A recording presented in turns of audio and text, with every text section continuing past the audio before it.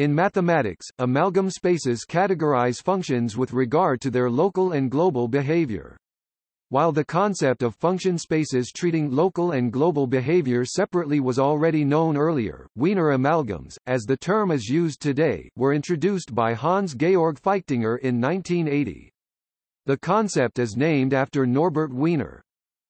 Let X _X be a normed space with norm X _CDOT_X.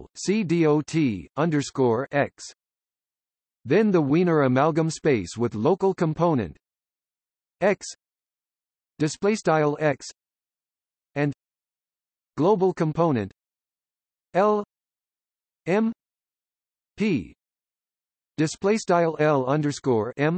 P a weighted L P L P space with non-negative weight M M is defined by W X L P equals F R D F G minus X XPM X PDX 1 P infinity display style W X L caret P equals left F left int underscore math B R caret D F C dot bar G C dot X underscore X caret P M X caret P DX right caret 1 P where G display style G is a continuously differentiable compactly supported function such that X element of ZDG Z minus X equals 1 display style sum underscore X in mathb Z caret D G ZX